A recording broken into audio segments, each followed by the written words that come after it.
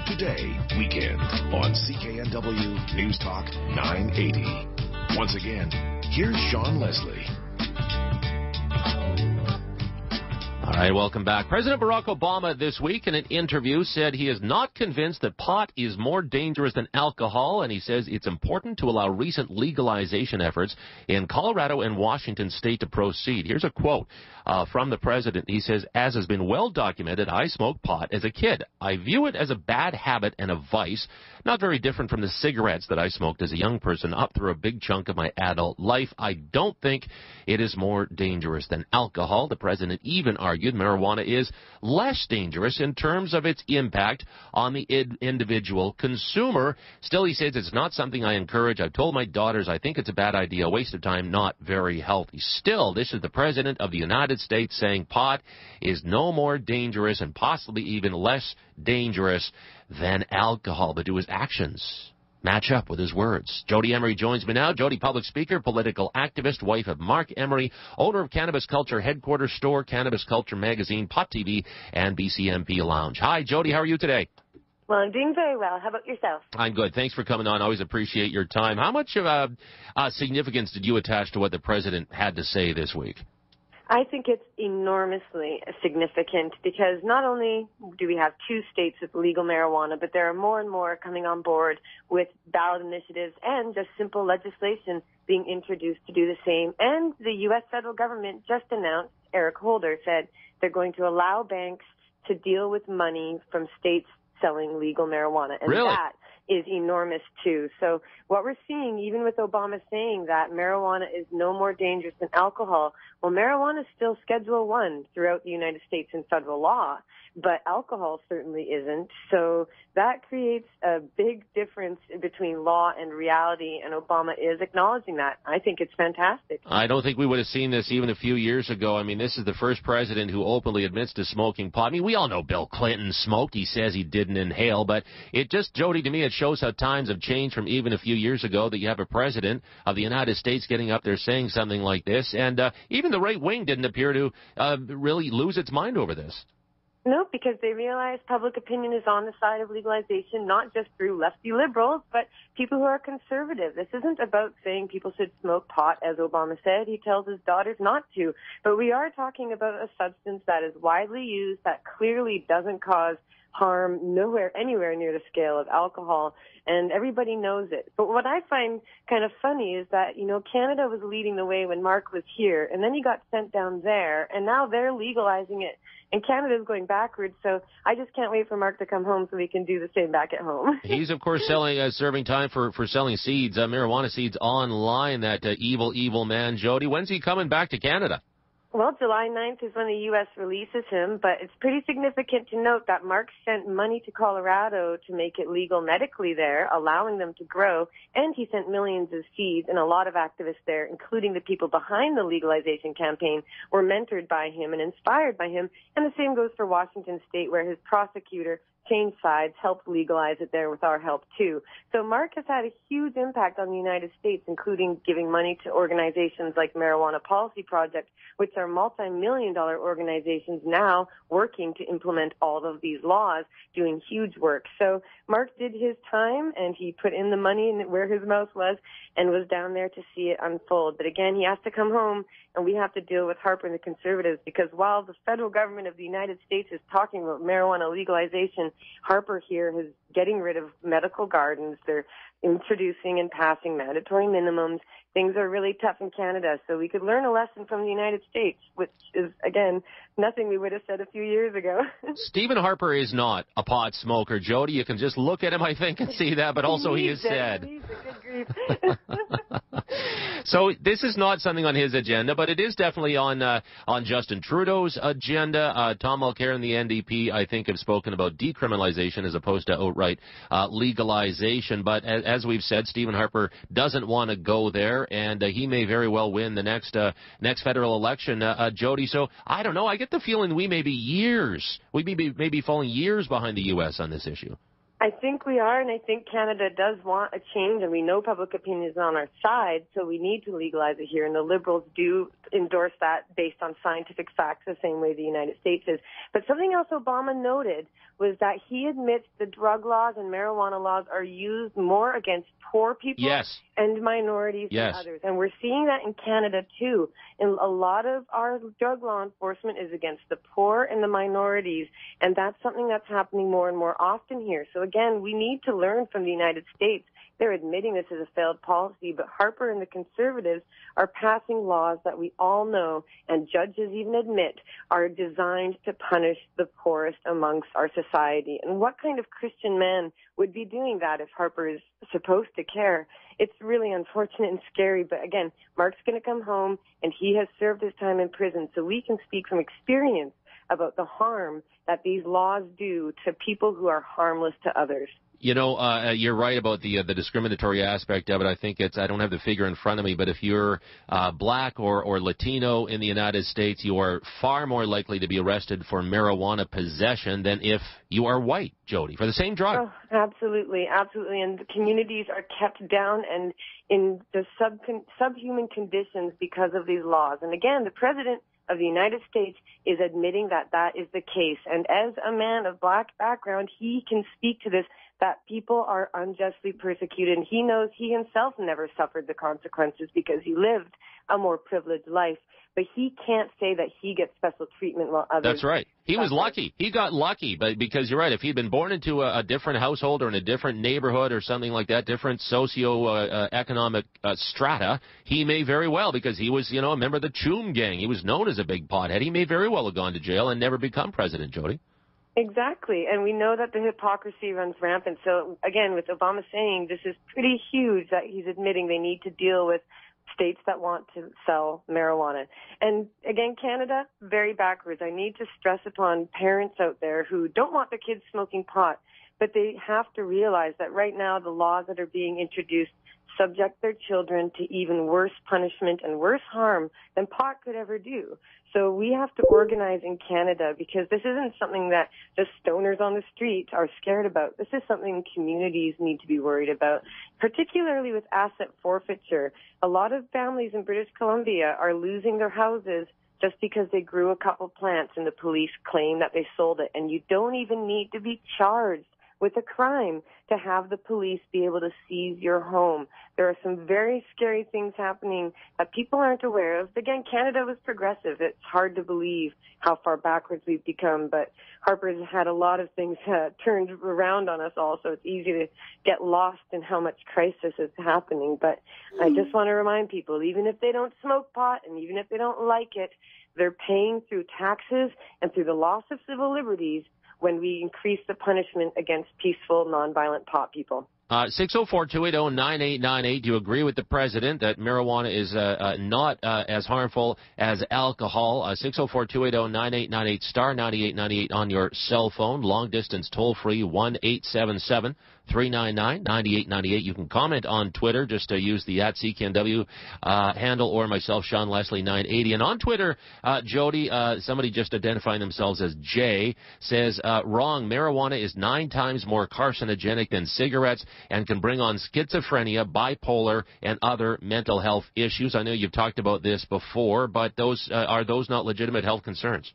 Well, first I'll say that even if they are legitimate concerns, that doesn't mean we should arrest people and spend tax dollars putting people in prison and ruining lives over it, because we know that pharmaceutical drugs, alcohol, tobacco, even sports injuries with our kids playing football causing concussions, we get brain damage happening all the time, guys. I mean, you don't put people in prison because of potential harm. You educate about responsible, safe use, and you make it as safe as possible. Otherwise, everything we do has to be illegal, and we all got to live in boxes.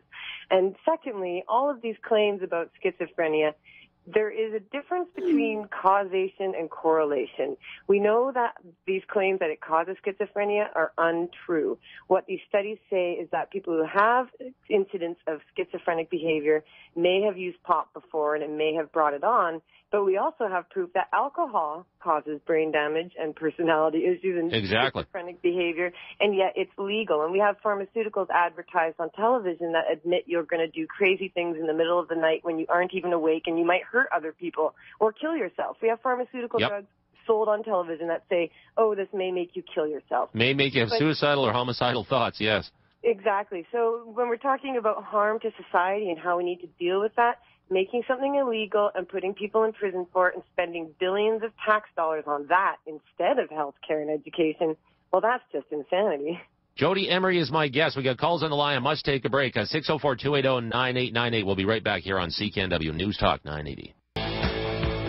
This is the World Today Weekend on CKNW News Talk 980. Once again, here's Sean Leslie. There we go. A little Clash action. Perfect for a Sunday. All right, welcome back. If you've ever had trouble in family court, family law, stick around after the 3 o'clock news. We've got a great guest. We'll talk about some of the issues facing people, particularly if you can't afford a lawyer. Right now, the topic is marijuana and the sweeping changes south of the border, where we have Washington and Colorado legalizing recreational marijuana. The president this week saying marijuana is not more harmful than alcohol and saying these legalization efforts are important. The president of the United States saying this. 604-280-9898. Let's go to the phone lines. Ben in Surrey. Ben, hi. Hi, how are you doing? Good, how are you? Oh, not too bad. Now, I'd like to make a comment. As for the United States, their penalty is severe. That's first. Second thing, once they legalize it in Canada, 32 million people would be doing it. Number two. Number three, Obama can afford to say it because he knows their penalty is very severe, period.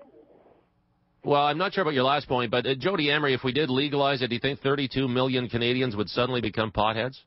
Well, would the callers suddenly go try it? You still there, Ben? No, I'd be growing it.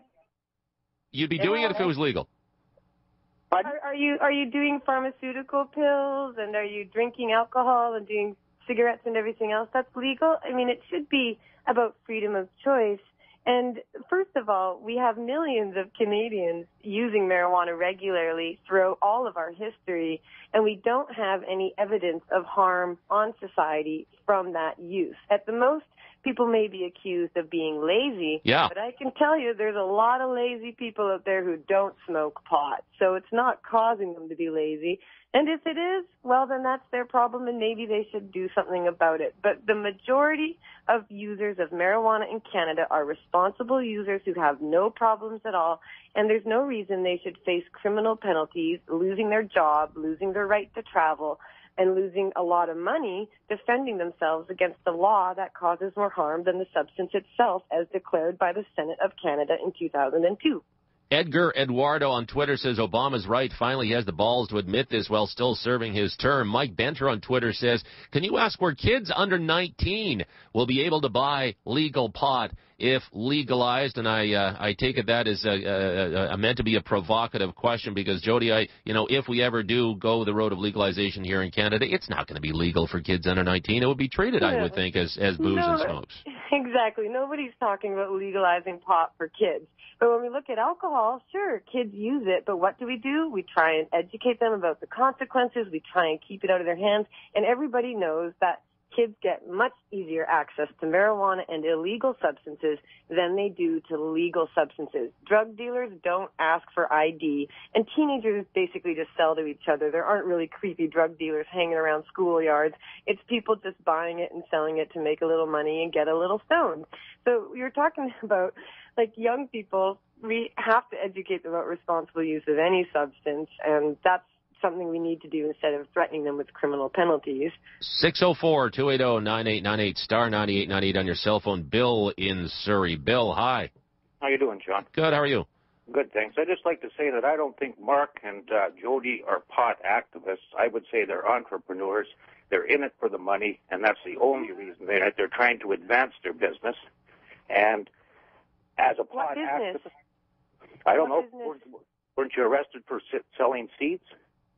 Well, yes, but Mark was shown to have given all of the money away and only had $11 in his bank account and no savings and no money. The DEA and the federal government of the United States tried to find any money, and they said he was the only person ever that they've ever found who had absolutely nothing, and they tracked all of the money, and we have the documents from the federal government showing they traced all of the money and showed it went to political organizations, political campaigns, activists throughout the United States, and Mark Emery had nothing left in the end to show for it, and that was the purpose.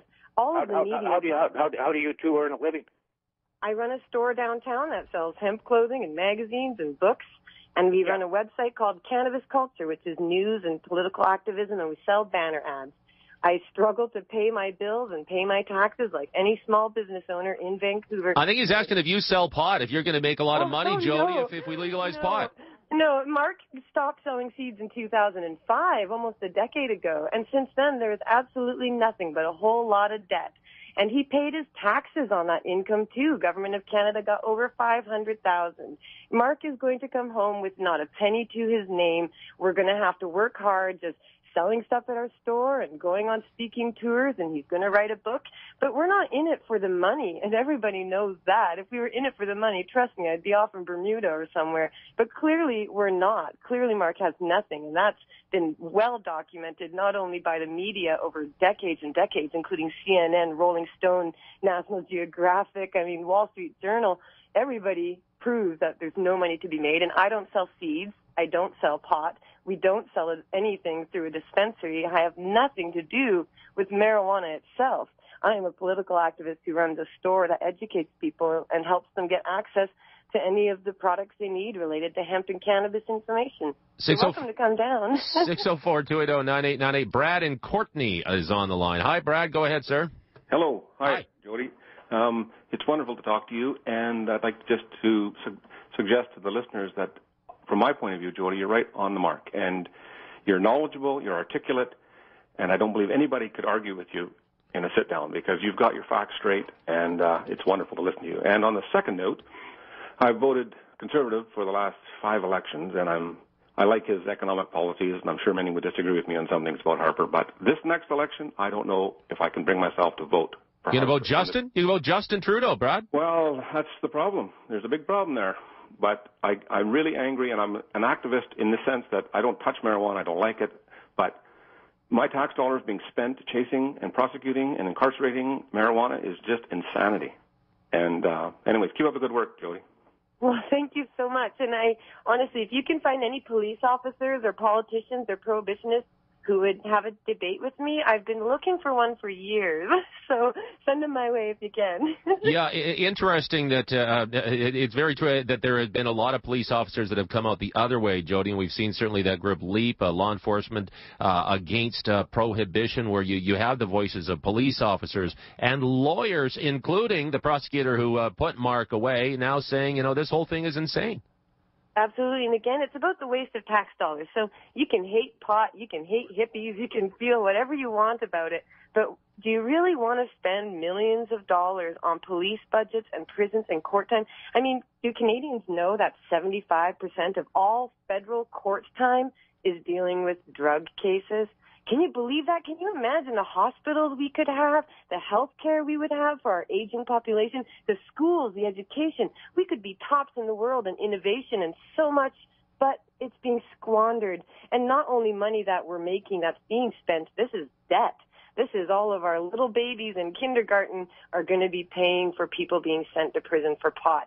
That should disgust a lot of people, conservative, liberal, whatever. It's not even about pot. It's about the waste of our very, very precious, limited tax dollars. That should offend people. On Twitter, Henry says, no brainer, pot is much less dangerous than alcohol. I think the death stats bear that out. I don't know of a single recorded death in history solely from consuming marijuana. 604-280-9898. Colin in Vancouver on the open lines. Colin, hi. Yeah, there is no person that ever died off pot. I smoked it for 30 years. I don't smoke it anymore, but didn't cause any brain damage. And, we just got to move on with life. Yeah, I agree. I think Jody does too. Colin, thanks for that. Let's go to Andy in Abbotsford. Andy, hi, what do you think? Hey, I just want to put it out there that a lot of people don't know that when this stuff, actually before it got illegalized, not marijuana, hemp, outdoor-grown hemp used to be the main export of America and Canada. It was the main grown crop. It was grown everywhere. And another thing a lot of people don't know is that the very first Ford Model T actually ran on hemp fuel. And the people that made it illegal, like I'm a strong believer that if the fuel companies didn't illegal, because we didn't know about pollution back then, if they didn't make the hemp illegal, then all of our cars would have actually been running on hemp-powered fuel, just like the very first Ford Model T is. Like, you can go on Google and look that up. That's true. And it is true, yeah. One of the cars that Ford made was made with a hemp fiber composite, which made it indestructible against a sledgehammer. There's a famous photo of him swinging a big hammer trying to dent this car, but it can't be dented because it's made of hemp. Hemp is an enormous industry when we allow it to be. It can make food, it can make fuel, it can make fiber, and in the United States won't allow it to be grown, so they buy a lot of it from Canada. But it could be a huge part of our new green economy throughout Canada, a new source of fuel. We don't have to eliminate all other sources, but something we should explore if we're looking to be innovative and leading a lot of progressive business in the world. Be a good example and use hemp. Let's get one more caller on before we have to wrap it up. Enrico out in Mission. How you doing, Enrico? Good today. Thanks, Sean. I'm not actually disagreeing with anything your guest is saying, and I thought I might. But the problem I have is I just know too many potheads, just dumb, stupid, slow people who just smoke pot and whatever. And you know what? At the end of the day, if we can all agree that when they just can't make it in life anymore and they just spent too much money on pot, that I'm not responsible for them, just like if they didn't wear a helmet. How about if they're drunks? You know any drunks? Yeah, same thing, right? I mean, all these people waste their money and time drinking too much. Do you want to pay to put them in prison? Do you want to pay money to put them in prison? Hey, listen, did you hear what I said? I'm not disagreeing with you. Did you hear that part? No, I didn't. Well, I thought you said you were disagreeing. Pardon me. I'm just saying that we could just go a little bit further and say that if all these people, once they're deadbeats and losers because they smoke too much pot and they waste your time, it's like an entire pause button on their life when you smoke pot or drink. It's like pause. And when you finally wake out of it, I don't want to pay for it. Well, that's a bit of a stereotype there, Enrico. I'm sure there are some folks like that, but I think there are many, many others who defy that stereotype. Jodie, got to leave it there. I'm up against the clock. Always good to have you on the show. Thank you very much. Thanks again. Jodie Emery, we will break for the 3 o'clock news.